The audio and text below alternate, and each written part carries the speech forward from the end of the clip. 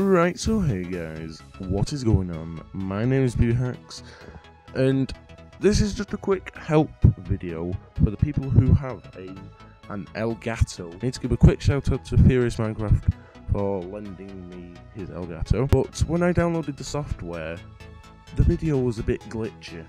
As you can see, it's very choppy, somewhat, whatever, very choppy, not very good quality.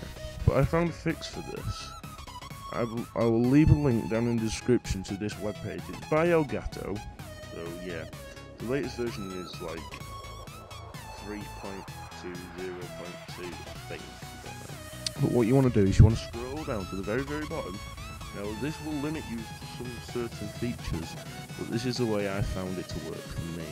I downloaded this bottom one, so once you've downloaded it, you just install it like you would with any other Elgato, so you download it. So once you've downloaded it, you want to go into the actual thing, double click on it, press next, accept license agreement, you can just leave that, next install, and then it will start to install. You need to press yes. So you want to press finish, and then you can delete that file. And then double click on this one to open it up. There you can see. You have to plug in your Elgato, which is understandable. Let's initialize it. You can see on screen I have my Xbox One running into my computer via the Elgato.